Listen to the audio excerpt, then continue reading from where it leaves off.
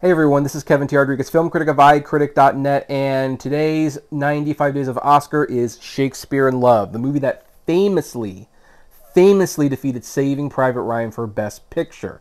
And here's the thing, it should be noted, Saving Private Ryan probably is a better movie.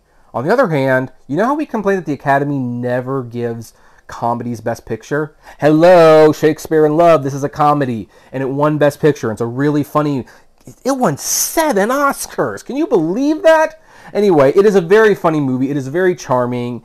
It's one of the ultimate date night movies that you can actually take seriously because it's also kind of a period piece and things like that.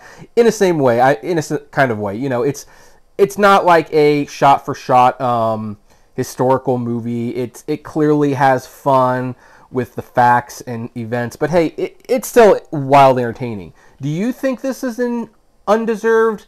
controversial film? I'd like to know. Comment below, and I'll see you tomorrow for more 95 Days of Oscar.